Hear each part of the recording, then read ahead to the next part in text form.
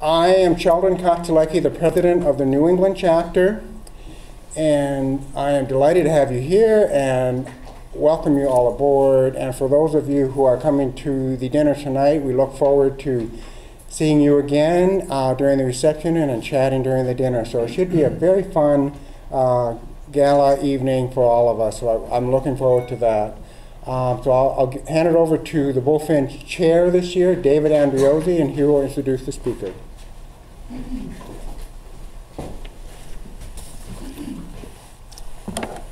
Welcome. I just wanted to remind everybody to turn your cell phones off if you haven't already. I'm pleased to introduce you to our keynote lecturer tonight for the 6th Annual Bulfinch Awards, Justin Shubow. Mr. Shubow, a vigorous proponent of classicism, graciously joins us from Washington, D.C., where he is the current president of the National Civic Arts Society. Founded in 2002, the NCAS promotes the classical and humanist tradition in public art and architecture. NCAS is motivated not just by aesthetic concerns, as important as they are, but moral and political considerations. NCAS agrees with Thomas Jefferson, who said, "Design, activity, and political thought are indivisible." In his role as president, Mr. Shubow has indirectly become a leading figure in the current emerging classical revival, particularly through his columns for Forbes magazine online.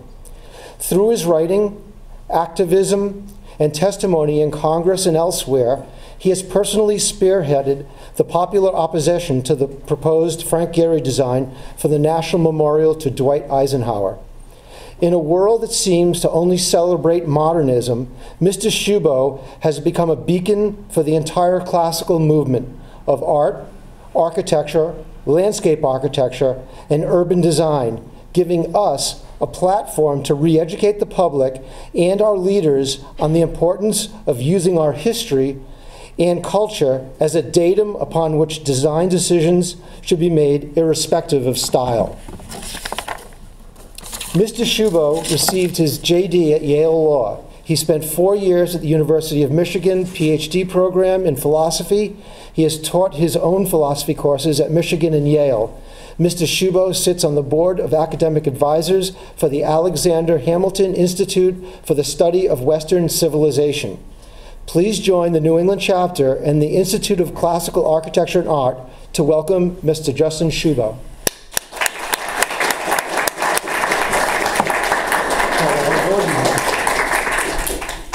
It's truly an honor to be speaking here today. I would like to thank David, Sheldon, and the ICA New England chapter for inviting me to speak.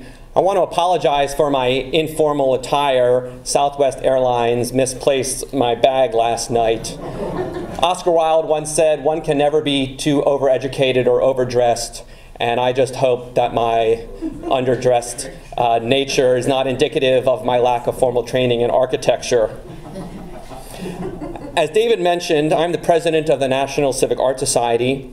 We begin with the premise that a civilization's most important architecture is its civic art and architecture, since these structures are consciously intended to express ideas and values. They speak to who we are as a people and who we wish to be. And here is one of my favorite images of the importance of our civic art. This is in the Lincoln Memorial. In the movie, Mr. Smith Goes to Washington, one of the first things he does when he goes to Washington is visit this memorial. And here we see 3 different generations in the memorial looking at the Gettysburg Address. After much of the British Parliament was severely damaged by German bombing in World War II, Winston Churchill gave a speech calling for rebuilding the Parliament exactly as it was. And he famously said, "We shape our buildings, and thereafter our buildings shape us."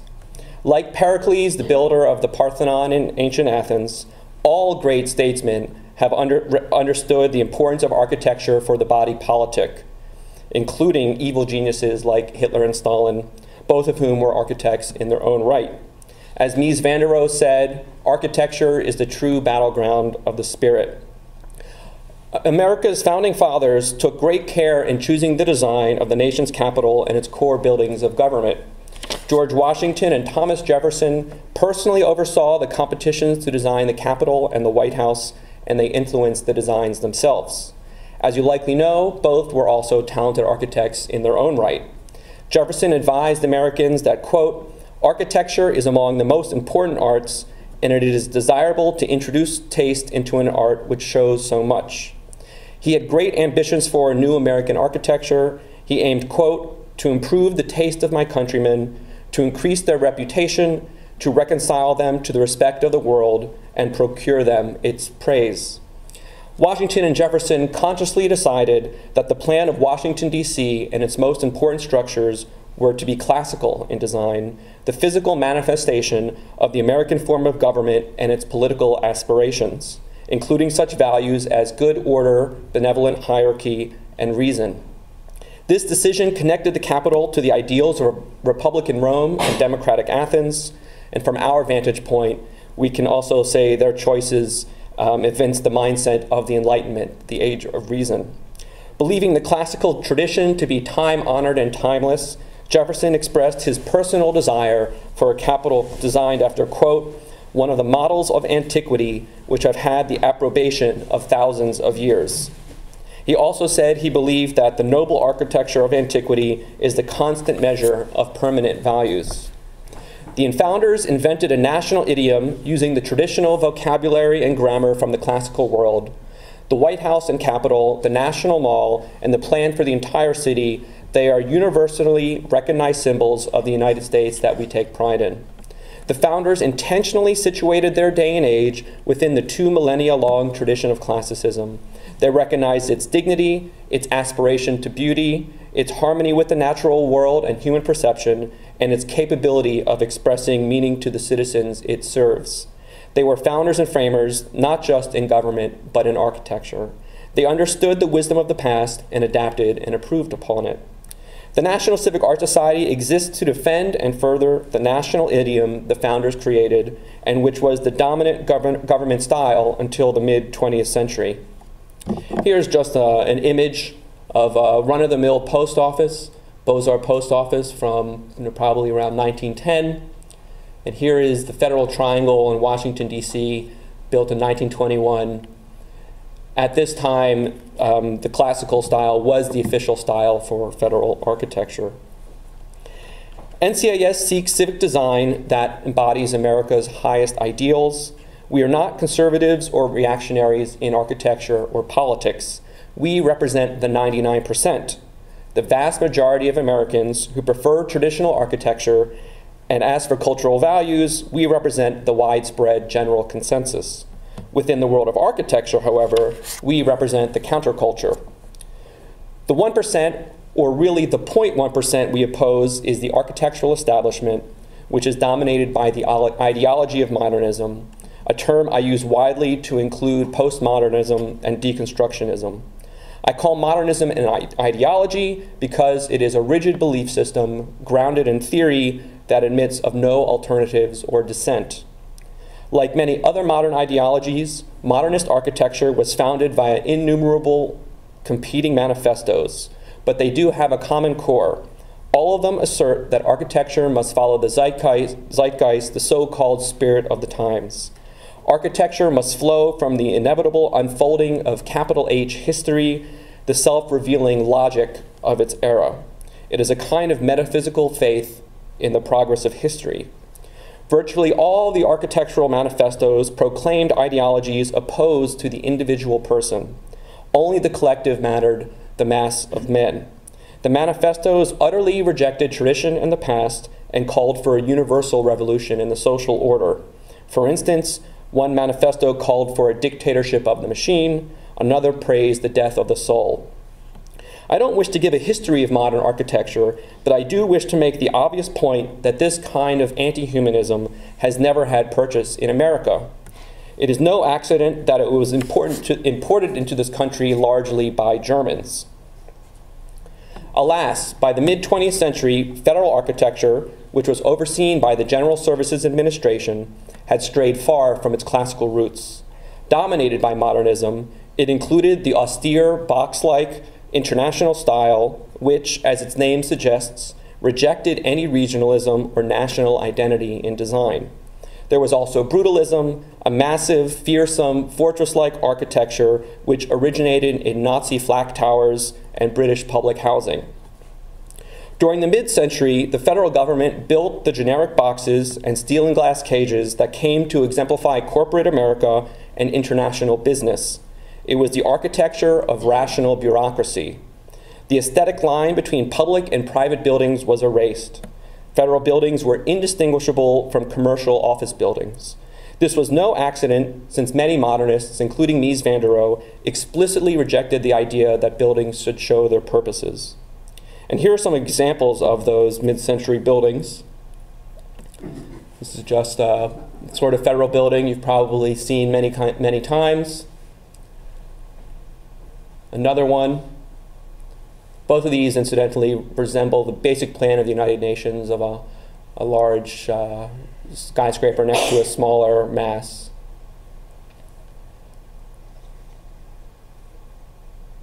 This is by Mies van der Rohe. Here is the JFK Federal Building in Boston.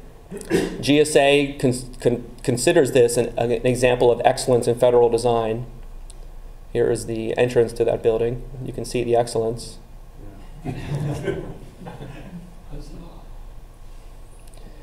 Here's a new executive office building just a few blocks away from the White House. At the time, this one was considered old-fashioned and contextual. Here's the notorious FBI headquarters. I call it the Ministry of Fear. Here's a recent courthouse in Baltimore. This is the U.S. Tax Court in Washington, D.C. Perhaps looks all too appropriate for when you're going in front of court regarding your taxes. Eventually, there came to be widespread agreement in the government that the Great Society era of modernist architecture was a failure. Aesthetics had been sacrificed for economy and efficiency. As the federal government's own history of its buildings admits, the structures were considered mediocre or worse. Many in government and many members of the public found the buildings and the surrounding public spaces to be repellent and alienating.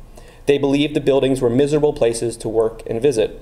One of the most famous criticisms of these mid-century buildings regards the headquarters for the U.S. Department of Housing and Urban Development in Washington, D.C., which was completed in 1968. Designed by the leading modernist architect Marcel Breuer, it is a massive, imposing brutalist building cast in raw concrete. Jack Kemp, then Secretary of HUD, said the building was like 10 floors of basement. Later, in 2009, Secretary of HUD Sean Donovan, a Democrat in contrast to Kemp, who was a Republican, said, quote, "With its brutalist architecture and exposed concrete, despite a workforce that is second to none, the building itself is among the most reviled in all of Washington, and with good reason.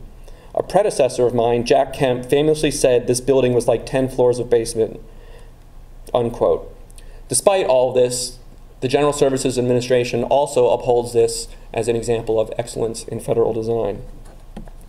GSA is the federal agency responsible for constructing all federal buildings, courthouses, and immigration stations. GSA also reserves 0.5% of the estimated construction cost of each new federal building to commission art for the structure.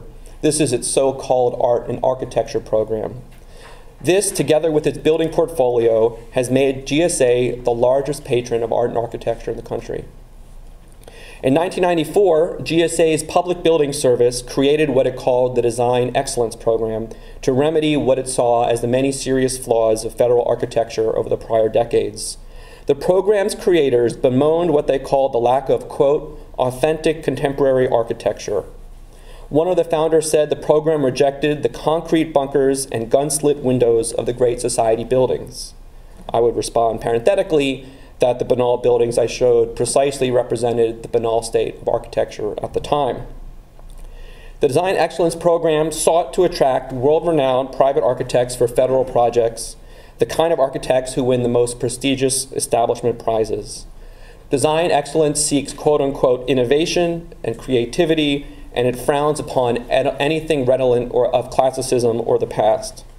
What this has meant is that GSA has needed to persuade federal judges to abandon the classical idiom in favor of modernism. According to Edward Feiner, the creator of design excellence, the architects have been successful at persuading the judges. He said the judges, quote, "come to see that these buildings represent not Greek or Roman ideals, but American ideals. We are using American statements and iconography for the first time." Note that he is implicitly saying that Washington, D.C. is not American. Likewise, a leading architect who worked on a new federal courthouse said, quote, "the sense of classical solidity was a borrowed expression. Thomas Jefferson brought it into this country. We felt that we didn't have to borrow anymore, that it was our turn to express what we thought justice was." As a result of the Design Excellence Program, GSA has hired some of the most prestigious architects and firms in the country, some of whom have built avant-garde and experimental work. Courthouses have been GSA's signature projects, and the agency has arguably become one of the drivers of American architecture as a whole. Certainly, GSA likes to think so. GSA has been quite proud of its successes and highlights its work through glossy publications and its own design awards. Although design excellence has evaded public scrutiny, and certainly scrutiny from Congress and the President, it has received a small amount of criticism. For instance, the architect Robert A.M. Stern said, quote, "now we're in a period where every courthouse is so different from every other one at a time when the functions of the courts are the same.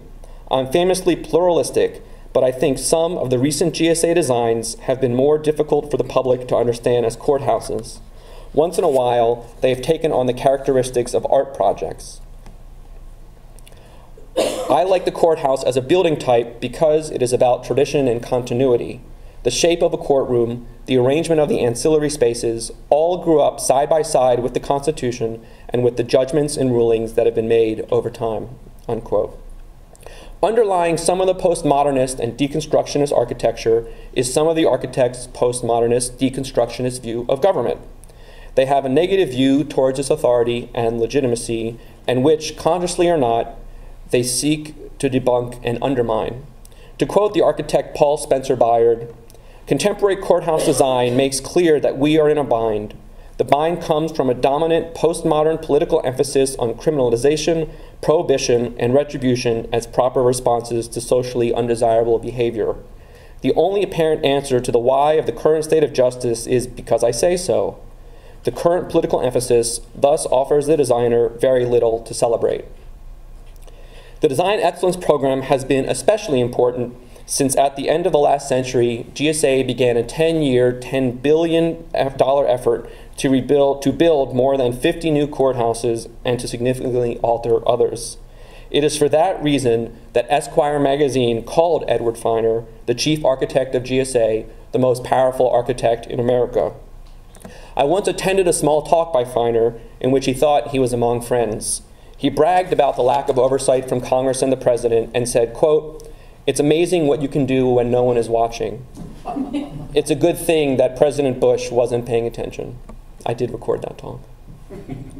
Thanks to design excellence, architects, not the government, have truly been in charge of what is being built. What did GSA do when no one was watching? Virtually nothing classical or regionalist, virtually nothing that even looks like a courthouse. In a number of cases, they built courthouses and federal buildings that resembled prisons. Other design excellence buildings are undistinguished and commercial in appearance. Despite GSA's criticism of the gun slits and the corporate impersonal style of its mid-century buildings, the agency has repeated these same errors. In some cases, design excellence works have incorporated a flashy, high-tech style, demonstrating an obsession with the latest building technology, buildings that fail to identify themselves as public architecture. In other cases, the architecture has been bizarre and discomforting. The most notorious new federal works are by the deconstructionist architect Tom Main, whom the New York Times called the federal government's favorite architect. He designed a courthouse in Portland, Oregon, and a federal building in San Francisco. Neither of them look like anything from planet Earth. In a talk at Cornell University, Main said he designed the courtrooms so that there are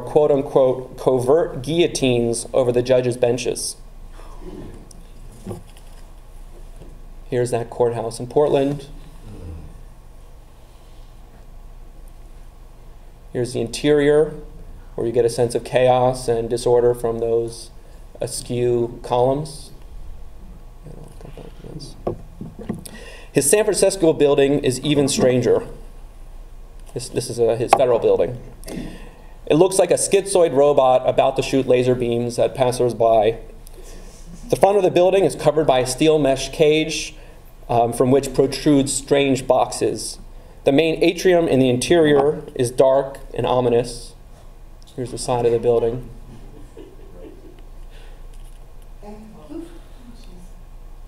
And I have been there, and it's actually this dark. Here's another angle. The walls are a kilter, as are even the railings on the stairs. Everything is at an angle, like you might say, a building that's been hit by an earthquake.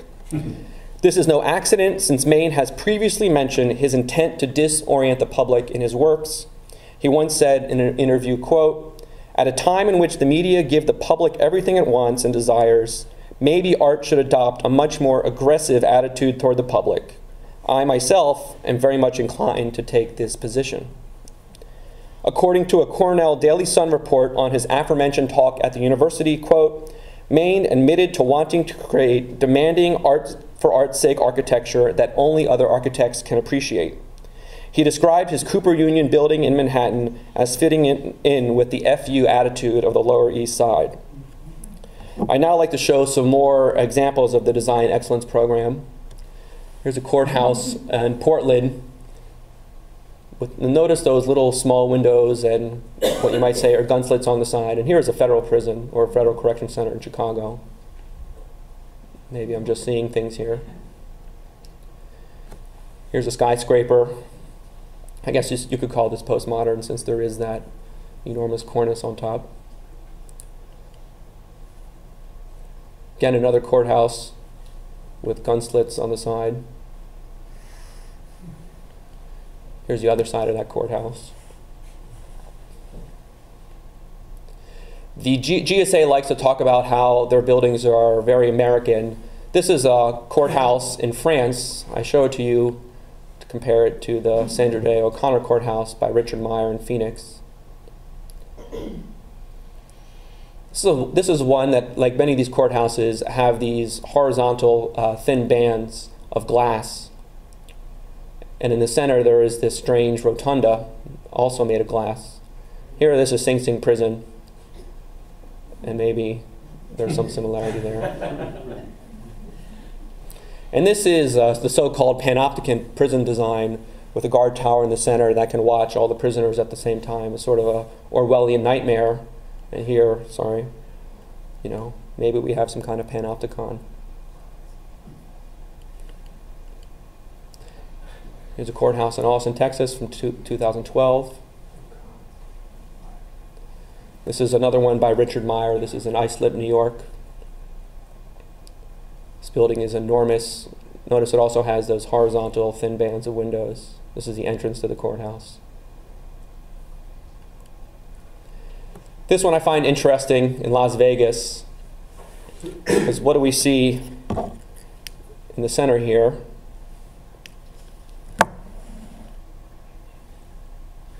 Well, here is a coastal defense tower with genuine gun slits.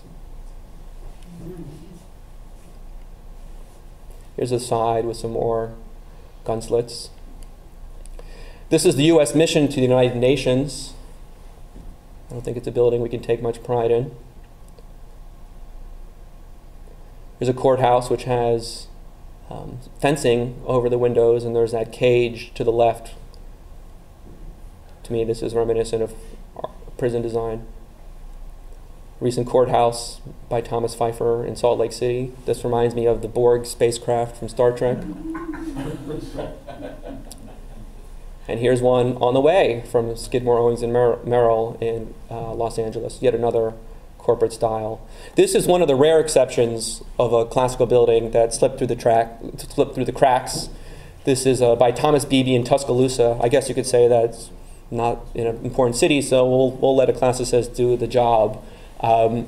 The only reason this building was built was because there was a federal judge who fought for it and fought vigorously against GSA. Here's another angle, and from what I hear, this building is very popular with the public and the people who have to use it. Here's the pediment. I know that the people that run GSA hate this building, hate it. Modernism has not just ruined federal architecture, it has infected the design of our monuments and memorials. Well, what should our commemorative works achieve? Monuments are civic art that calls us to solemnly reflect on who we are and what we value. They represent the consensus understanding of the subject being commemorated. They are heroic-sized, timeless, and possess grandeur. They present an ideal we aspire to rather than warts and all reality. Sacred and transcendent, they inspire instead of demoralizing us. They must honor, not merely remember their subjects. Monuments are permanent and must appear permanent. Monuments ought to be clear and unequivocal in their meaning. They should evince a few simple ideas in a way that is graspable by ordinary Americans. They must be legible without a guide or a key, and certainly without a visitor center or iPad. Monuments speak to us even without signage. You can be inspired by a monument even if you don't know the person who is being represented. Monuments are not museums, and they should not try to tell stories like a documentary. They are not ink blots that leave things to the interpretation of the visitor. Monuments are statements, not question marks. Modernism has long had a difficult relationship with monuments and memorials. One of the most famous critiques of the making of memorials in the modern age comes from architecture critic Lewis Mumford, who in 1938 wrote, quote, "The very notion of a modern monument is a contradiction in terms. If it is a monument, it cannot be modern, and if it is modern, it cannot be a monument. The notion of material survival by the means of the monument no longer represents the deeper impulses of our civilization. Indeed, one has only to behold the monuments that have been built during the last century to observe how hollow the notion is. These Lincoln memorials and Vimy Ridge memorials, these are the hollow echoes of an expiring breath, heaps of stone which either confound the work of the living or which are completely irrelevant to the living." Michael Kimmelman, the New York Times architecture critic, also sees no place for monuments in the traditional sense in contemporary America. He writes, quote, "Centuries ago, when public art was commissioned by royalty, aristocrats in the church, official taste was synonymous with high art. Democracy in the modern era altered all that. Official art in a democracy requires consensus, an aesthetic common denominator. But modern art is about one person's vision. The idea of a consensus is antithetical to it." He continued, "Modern artists love ambiguity and irony, monument builders don't. For Kimmelman, the demands of modern artists outweigh those of the public. In his view, modernist art ought to triumph over democracy." To offer a telling example of the modernist opposition to traditional memorials, in the 1930s, when John Russell Pope's magnificent classical design for the Jefferson Memorial was proposed, the entire architectural establishment came out against it. Since it was classical, they accused it of not being of its time. After all, this is the 1930s, the era of electricity and airplanes and so on. The faculty of the Columbia School of Architecture denounced it as, quote, "a lamentable misfit in time and place." Joseph Hudnut, the influential dean of the Harvard Graduate School of Design, mocked it as the egg on a pantry shelf in the middle of a geometric Sahara. Thankfully, demonstrating the kind of cultural confidence so often lacking in our leaders today, FDR personally intervened and made sure the design was built over those objections. I'd now like to show a few recent examples of what I see as the decline of American memorials. This is the FDR Memorial by Lawrence Halprin. It's a series of outdoor rooms that you walk through. It's like a theme park or a history museum. Here's one of the images of FDR, not very flattering. This is, I guess, the most important assemblage in the memorial. Here we have FDR next to his cute little dog, Fala. Why Fala is there is unclear to me. Here we genuinely have warts on his face, also unflattering. Here's the little dog, which gets a lot of attention. People take cute little photos with it. It's really the highlight. And of course, anyone could have predicted that. Here's the bread line, inspired by the Burghers of Calais by Rodin, but I don't think it's sufficiently serious enough, and therefore people also take cute photos with it. The entire memorial makes it unclear that FDR actually achieved positive things, that he got us out of the Depression and won the war. It has a very depressing feel to it. Here we have the Martin Luther King Memorial, designed by Lee Lichine. He is a socialist realist sculptor who had previously done giant statues of Mao Zedong in China. And many people believe that this design resembles that. It's called the Stone of Hope. The block in which King is sculpted is supposed to have come out of that ersatz-looking mountain in the back. I mean, it's actually made of stone, but to me it looks like something like paper mache, something you'd find at Disneyland. King's arms have been put in an angry position. The design is based on a photograph of King in contemplation, where his arms are crossed like this, but the sculptor decided to switch it like this. Many people believe it doesn't look like King, and that his clothes are definitely, there's something wrong with them. To me, this looks like the flare of a Mao jacket, buttons in the wrong place. He's not wearing his wedding band. Also, the quotations on the memorial are all second rate. They don't quote his iconic lines. And the explanation that has been given is, well, everybody already knows those. Also, the memorial doesn't contain the words God or even reverend a single time. It strips King of his religious identity. Here's a close-up. This is the Pentagon 9/11 Memorial. It's a series of benches or diving boards, unclear what they are, and there's some strange numerology about which way they're facing, and then there's a wall that goes from 3 inches to some other height, supposed to represent something about 3-year-olds to other ages. And I think it's fair to say that this design says nothing about those attacks. Totally meaningless and nihilistic. Here it is at night. To me, makes me think of the original War of the Worlds movie, and which, it's particularly unfortunate since you could say the 9/11 attacks were a war of worlds. Here's the unveiling of the memorial.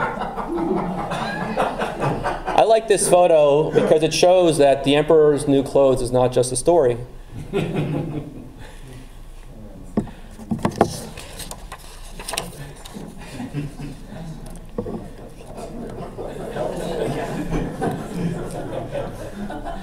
The National Civic Art Society exists to fight these trends in civic art and architecture. We do so not just through our activism, but by educating the public through tours, seminars, and talks. But we also wish to influence policy at the highest levels. We seek to educate our leaders, including members of Congress, and we wish to influence how presidents and other decision makers make key appointments that oversee art and architecture policy. This includes the bureaucrats who run GSA's Public Building Service. By going directly to the levers of power, we're doing an end run around the architectural establishment. Our efforts regarding the Eisenhower Memorial the planned Eisenhower Memorial have demonstrated that our leaders are, in fact, amenable to reason. In 1999, Congress authorized the creation to a national memorial to President Eisenhower and created the Eisenhower Memorial Commission to build it. The commission is a bipartisan commission consisting of 4 senators, 4 representatives, and 4 laymen. As you likely know, and I should say that Frank Gehry was ultimately chosen to design the memorial. As you likely know, Gehry is arguably the world's most famous architect, probably the most lauded. He is the starchitect of all starchitects. Some of his works have been great financial and popular successes, others failures. Gehry is a leading light among the architectural avant-garde. He has well summarized his deconstructionist philosophy. Quote, "Life is chaotic, dangerous, and surprising. Buildings should reflect that." He's also said, I try to rid myself and the other members of the firm of the burden of the culture and look for new ways to approach the work. There are no rules, no right or wrong. I'm confused as to what's ugly and what's pretty. Gary wholesale rejects tradition in the past. Furthermore, he has repeatedly stated his rejection of harmony as a principle of architecture and urban planning. His inclination is to clash, to interrupt a symphony with a noisemaker. Given how little sense, let me show a few images of Gary's most famous buildings.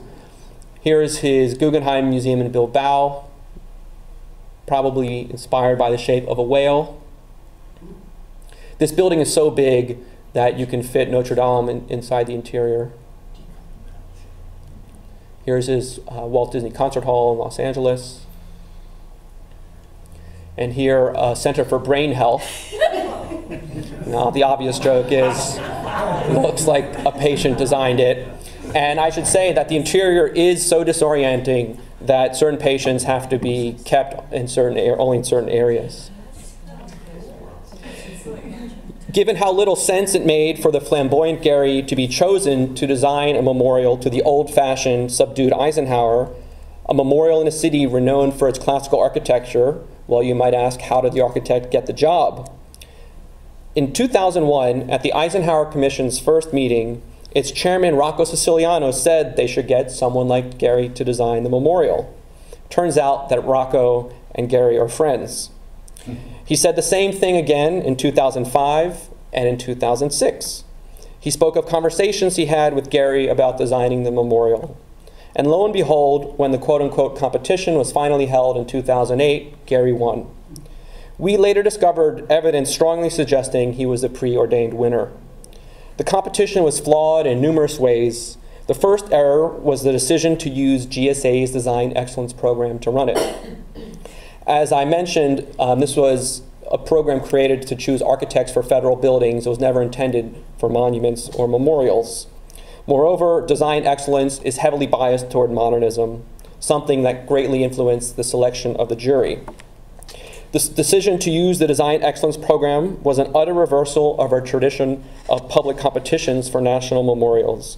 Only licensed architects could enter. It was also a qualifications-based competition. At no point in the competition was an entrant required to submit an actual design proposal. Instead, the emphasis was on the entrant's previous works and reputation, all factors that favor the architectural elite. Yet one does not need to be an experienced architect to come up with a brilliant memorial. One can be a student, a sculptor, an amateur. Not only was the competition severely restricted as to who could enter, it was a closed competition that solicited only 44 entrants. This is hundreds fewer than the number of entries in open competitions for previous national memorials. For instance, there were 1,400 for the Vietnam Veterans Memorial, 400 for the World War II Memorial, and 900 for the MLK Memorial. It was also a secretive process. To this day, we have never seen what Gary submitted. For instance, how did he describe his design philosophy? Thanks to a Freedom of Information Act investigation we undertook of GSA, NCIS determined that the competition violated the agency's own rules and regulations in numerous ways, all of which would favor an architect like Gary. Now, it's possible that the Eisenhower Commission could have rejected the competition jury's decision. However, who were they to say no to the world's most famous architect? And how could they say no to those supposed art and architecture critics on the jury? As for the memorial itself, it's to be located just off the National Mall, across Independence Avenue, south of the Air and Space Museum, on a 4-acre lot. The Capitol building, well, here is the Air and Space Museum, here's the site, here's the Hirshhorn, and the Capitol building is right over here.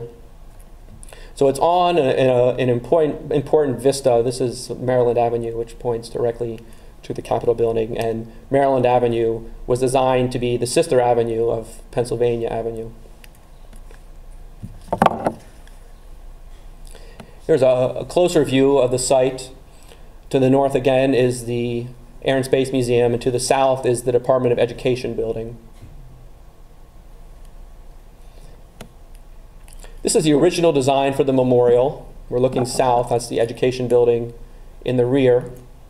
The main feature of the memorial were these giant so-called tapestries made of steel, woven steel mesh, upheld by a grid. And this tapestry is 447 feet long, and they and the pillars are 80 feet high. The pillars, I don't like to call them columns since they have no decoration whatsoever, are 10 feet wide. This main tapestry here is so big it's larger than the Hollywood sign in Los Angeles. It's really hard to imagine just how big this is. And these side panels are bigger than basketball courts. Here's another angle looking toward the west. Leon Creer did a scale study showing that the memorial is so big you could fit the Lincoln, Jefferson, and Washington Monument inside of it.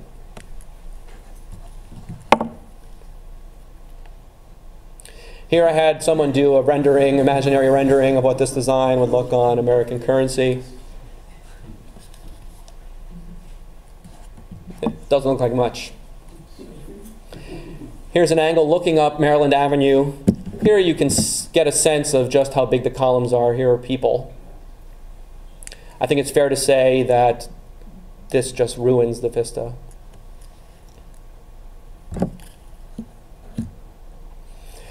Also, to get a sense of how big those columns are, maybe you've been to the National Building Museum in Washington, D.C. These columns, and here you can see people below, these columns are 72 feet tall by 8 feet wide. And the ones we're talking about that Gary's designed are 10 feet wide by 80 feet. They're even taller. And that, incidentally, is a sculpture Gary once put in the museum. So he knows exactly about these columns. Here's another scale. I inserted this person here who is 5.5 feet. Here, this is, I'll talk about it, but this is the final design where those side panels have been removed. And now we just get these like a single freestanding column at the corners of the memorial. Here's a close-up of that person. In the original design, the sole statue of President Eisenhower was going to depict him as a life-size 7-year-old boy seated on a quote-unquote plank. And there were going to be bas-reliefs of Eisenhower as president and as Supreme Allied Commander. Now, the idea behind this is Eisenhower's first political speech was called Dreams of a Barefoot Boy. It was really kind of political hokum. Eisenhower never liked Kansas, but he wanted to become president. And Gary jumped on that. And in fact, people have largely forgotten this. His original collaborator on this memorial was Robert Wilson, the theater designer, who was very avant-garde. And it's unclear which of them plopped down a little tiny man in the memorial model. One of the first things the National Civic Arts Society did was highlight this statue, and it helped cause an explosion in the controversy, the idea that Eisenhower is going to be portrayed like Tom Sawyer, totally barefoot. And here you can also see just a sense of how big those columns are and how they'll be towering over this little boy. This is not a very accurate rendering. They don't like to show just how bad the tapestry will look. Here are those tapestries. They're going to have a landscape of what's alleged to be Kansas, but you might say it might as well be Kazakhstan. It's unrecognizable.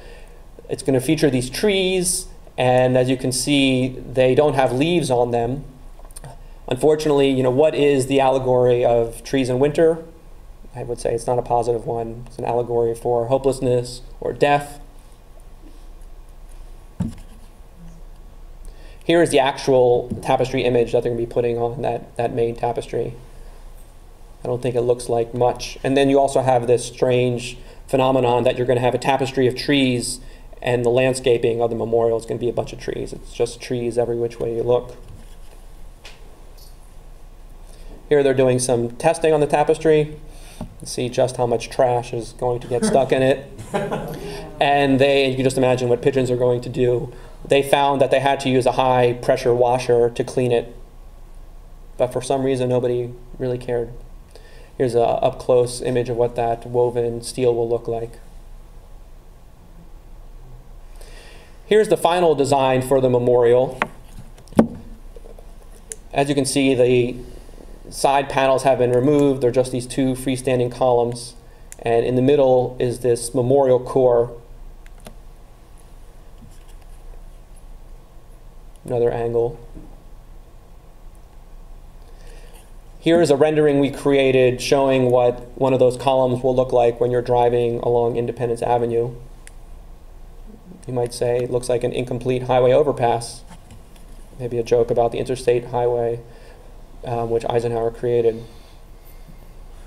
Here's the memorial core. The little boy has now been slightly improved. It's Eisenhower as a, they say he's a young man, but he's really a teenager. And here is statues of Eisenhower. Here's a statue of Eisenhower as president and his advisors. And here he is as Supreme Allied Commander. And behind them are bas-reliefs with these blocks that have been twisted. They will have quotations on them. Here's an image of Eisenhower as the teen dreamer, because this is again about the Eisenhower dreaming about his future. Here's the art itself.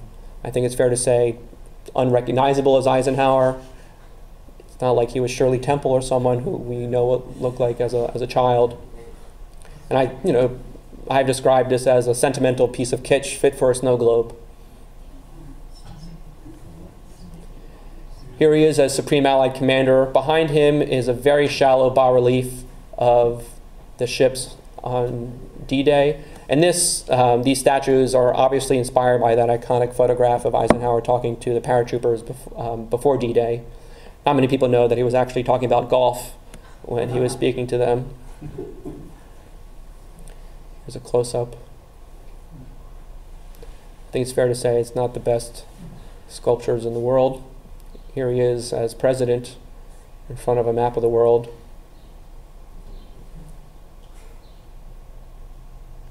Okay. Now you might ask, what exactly is the concept, the supposed concept of the memorial? Gary described it as being a kind of theater for cars. Sort of a drive-by memorial, I would say. I mean, of course, Gary is from Los Angeles, where cars are very important. He's also said it's designed on the model of an object in a temple, where somehow those columns are the temple. I would say it's a destroyed temple with the little tiny Eisenhower in the middle. He's also described it as being some kind of urban room. I think it's just as likely that the design was an abstract art object that he created and then rationalized after the fact. And given the insignificance of Eisenhower in the design relative to the columns and tapestries, some people have said that the design is a memorial to Gary and not to Eisenhower.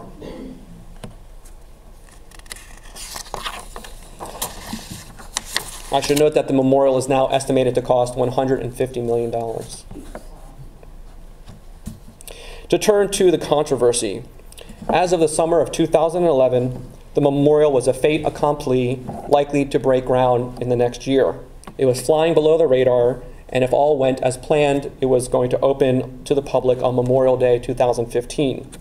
That summer, in conjunction with the Mid-Atlantic chapter of ICA, the National Civic Art Society hosted a counter competition that solicited classical designs. What we aimed to do was show what an alternative classical design would look like. We were not choosing an official alternative. Here are some of the entries we received. All different kinds of classical memorials.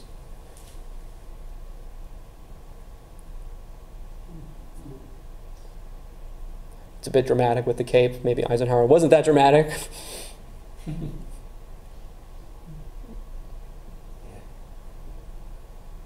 Here we have some actual symbolism, which did not exist on the other design. For instance, a 5-pointed star.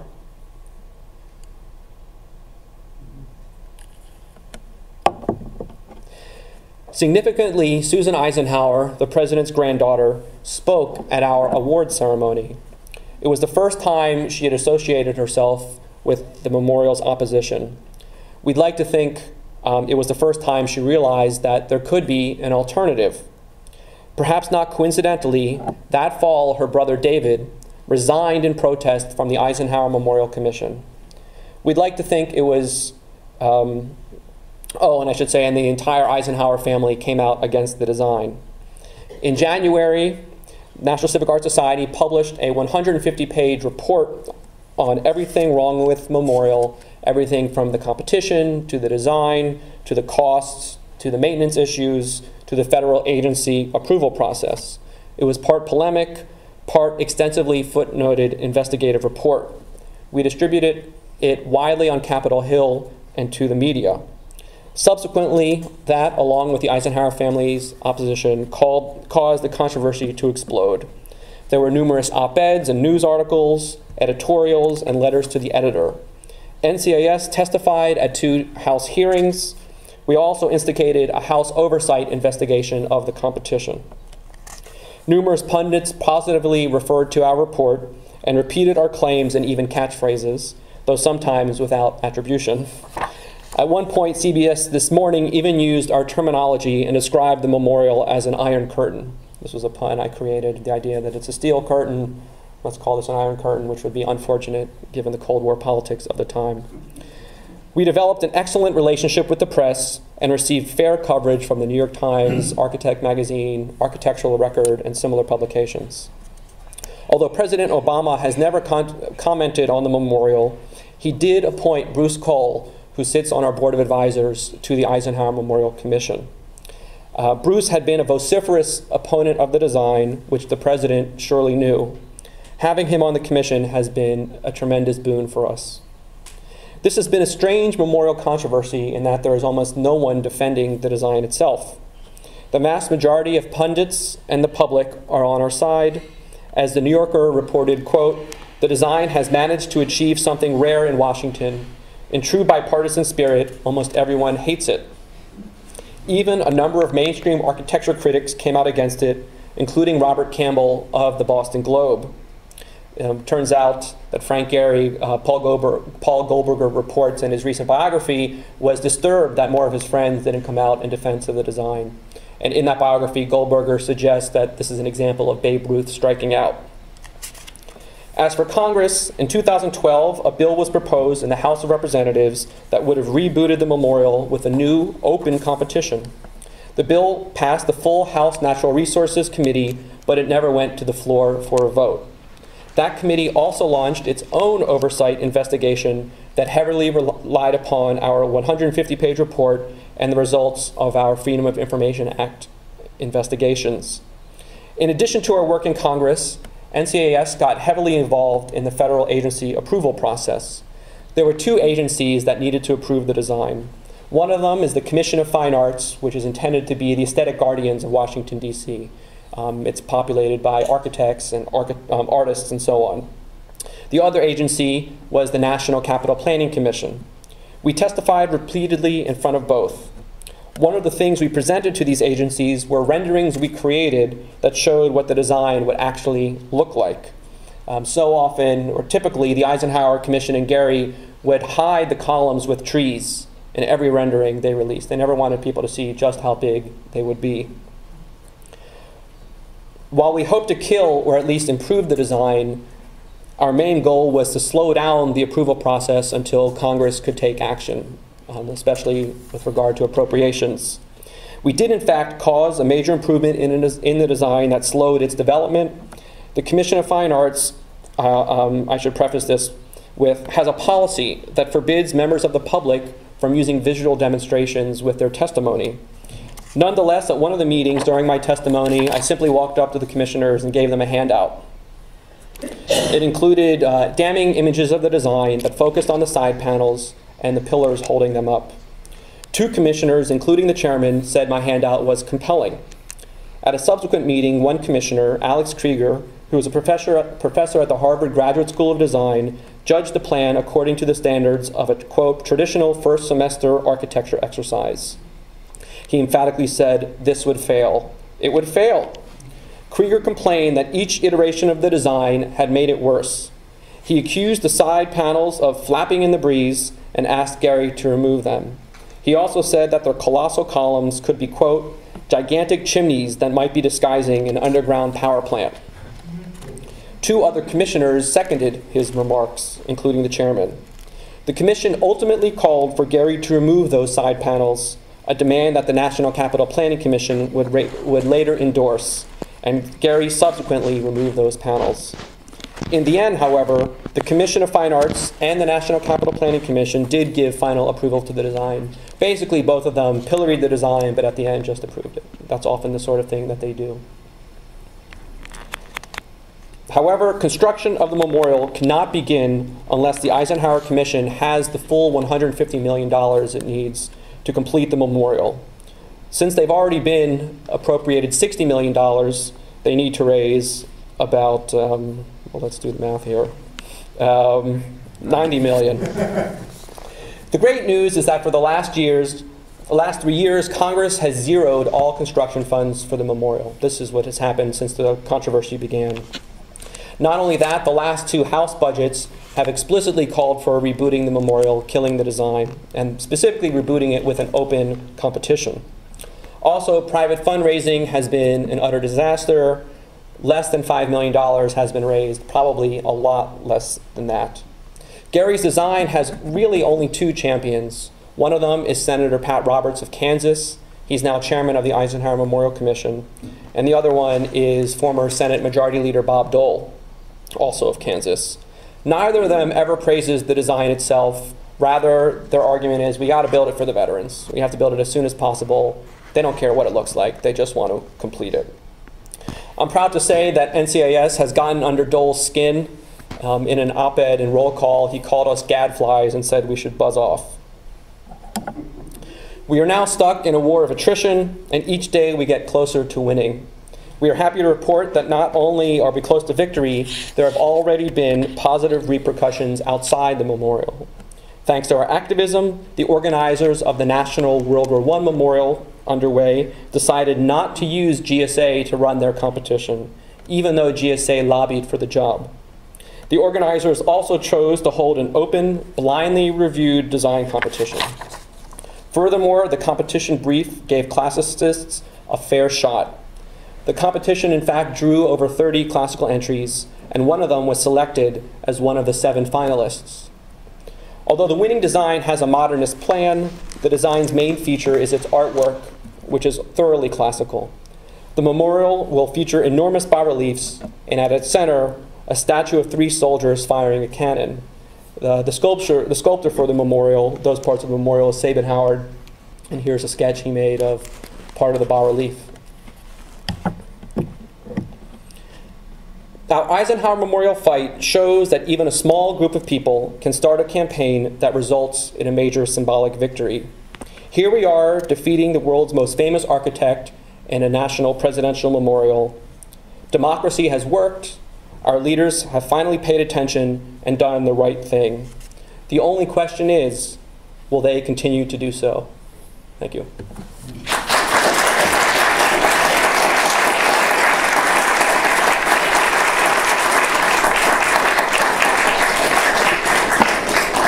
Does anybody have any questions?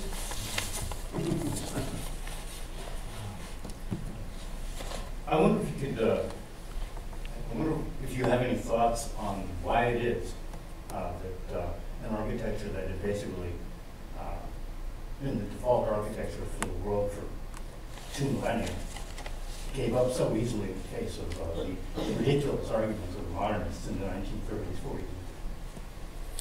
Well, I mean, that's a complicated question. Certainly in Europe, there was a sense of demoralization that the continent had imploded, self-destructed, and many people wanted to just abandon the past in so many ways. They wanted a fresh start, and modernist architecture represented that. I think that was a major influence. Also, there's some truth to the fact that the classical tradition had lost some of its momentum, that we started getting into the strict classical style, which to my mind is sort of classicism becoming more modernist. I don't know if I have more answers to that. It is interesting that these revolutionary ideologies, which I mentioned, ultimately turned into corporate architecture. So it went from sort of socialism and anarchism and who knows what to then becoming the architecture of capitalism and international business. And then now more recently, Starchitecture is, you might say, the architecture of globalism. of transnational corporations. That's the best answer I can give you. Anyone else? Justin, could you mention how easy it is to become a member of the NCAS? Well, you can go to our website and sign up there, or you can talk to me after the meeting. And how inexpensive it is? Oh, well, you can become a member for as cheap as $50, though, of course, the more you contribute, the more we can fight the Eisenhower Memorial and similar fights like that. Great. And Sheldon, on the way out, I just wanted to mention that we have some pamphlets that tell more. If you're new to the ICAA and you want to know a little bit more about the national organization and what we do, just grab a pamphlet on the way out. And I want to thank you all so much for coming. And thank you. You are awesome. Well, thank you very much.